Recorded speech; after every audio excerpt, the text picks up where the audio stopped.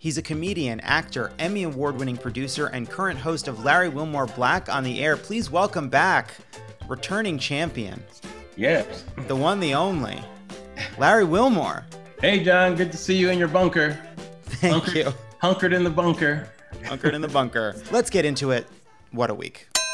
Splash Mountain announced they would be removing all references to the Song of the South on that ride and reframing it around the Princess and the Frog. Disney already knew that was problematic because they pulled the film like years ago. You couldn't rent it out. You couldn't, but they thought they would sneak the ride just right by everything. You know, if people are going fast and they're on the roller coaster, they won't see like, Mammy, going by, or Brer Rabbit and Bear Fox, Right. Well, they as they were opening Splash Mountain in the late 80s, they were pulling Song of the South back. Then they started deleting reference to Song of the South from the ride. But what I find so strange about it is that like they have a lot of intellectual property. Nobody was like Splash Mountain is a log that gets wet. Right. You could really apply a lot of different ideas to it. Like it doesn't need to be about the sun. Like why do you say what does Southern plantation life have to do with a log flume? Like, why did you need it to be that? Right. Yeah, at least it's not like Lynch Mountain, and then it's like, you know what? This Lynch Mountain, I don't know. It's a fun ride. I don't know why people want us to change it. It's something that happened. We didn't do it, but it's part of our heritage. Then 2020. After careful reflection and consultation with many members of our team, we've come to discover that for a lot of people, Lynch Mountain is an offensive term. Apparently, it's a bad thing. So it's now Antebellum Mountain, and I hope people enjoy Antebellum Mountain.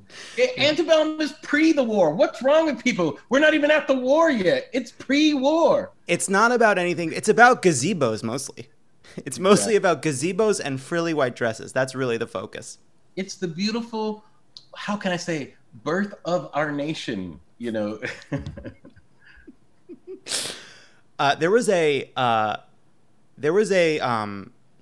medieval times knockoff in Myrtle Beach, South Carolina, and in it, instead of it being different knights on horseback, it was the North versus the South. Wow! And the South won in the horse riding competition. Oh, sad. Back to Disney. I do think, Larry, that Disney is beginning to ask questions to which they will not like the answers.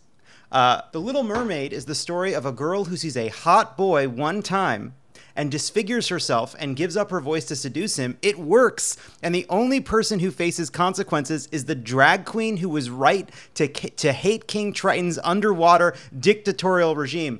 Larry, do you know what that's called? It's not an aquatic regime. What is it? It's an autoquatic regime. Nice. I like how you did that. Meanwhile, Mufasa in The Lion King is a dictator. He's a dictator who preserves power with a cult of personality. Now, I'm not a fan of Scar. Okay? I'm not a Scar apologist. Right. But I reject the idea that Mufasa, Scar, or Simba has a legitimate claim to that throne. All right? Have an election. Let a zebra run. Yeah. Why is it predetermined that this familial lineage of lions control Pride Rock? Mufasa shows Simba everything the light touches is yours. And they call it Pride Rock, but have they told us the full story of Pride in The Lion King? I don't think so. Who threw the first brick at Pride Rock, Larry? This is what I'm saying. I think there's a Stonewall story inside of Lion King that has not been told yet. And that's what I'm waiting to see personally. Yeah. Maybe things with Simba and Nala aren't as good as they seem. You know what I mean? Yes, Beauty and the Beast is the story of a hostage who falls in love with her kidnapper because a witch tried to teach the kidnapper a lesson about being kind by torturing that kidnapper's household staff. She makes the prince ugly, but she turns human beings into inanimate objects, and their only crime was working there. And then Lumiere and Cogsworth and the tea kettle and the cup, they all go along with it. And then when they're turned back into people, they stay in their jobs. Yeah. They stay at work. And at the heart of it is a heartwarming story about bestiality, It's like, you know, it says in The Wizard of Oz, if Dorothy fucked the Cowardly Lion. It's like, I don't think that's what this story should be about, honestly. The number of people that have put that into their search terms is probably chilling. Yeah. It's also so when they turn, so these people who are at work just happen to be at work that day. Maybe some of them should have taken a day off. I'm just a candlestick. I'm just lighting shit up, man. I am defined by my job where I work for this prince. They're then captive for years to punish this guy for being a jerk who kidnaps a woman. When they're finally turned back into people, they're the same age as when they went in, because the Chip is still a little boy, which means they were in that castle frozen in time. Did their families age?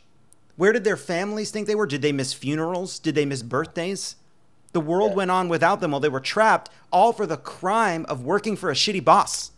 I think we're going to need like a making of a murderer type of Beauty and the Beast deconstruction. Somebody needs to go into that castle with some cameras and figure this shit out. Because I agree with you, there's way too many unanswered questions. I agree. As far as I'm concerned, do your best. Go fuck yourself. It's also what's the line in that song? Life is hell.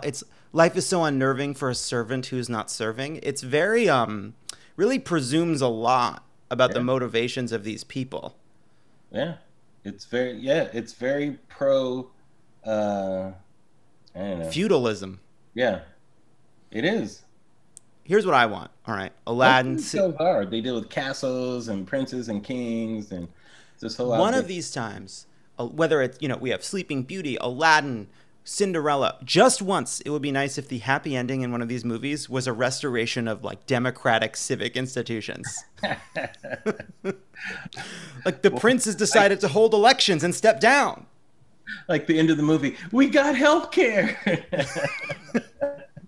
They've set up there's a Truth and Reconciliation Commission in Pride Rock to discover why these species have gone along with this dictatorial regime for so long. Yes, finally pre-existing conditions. Finally.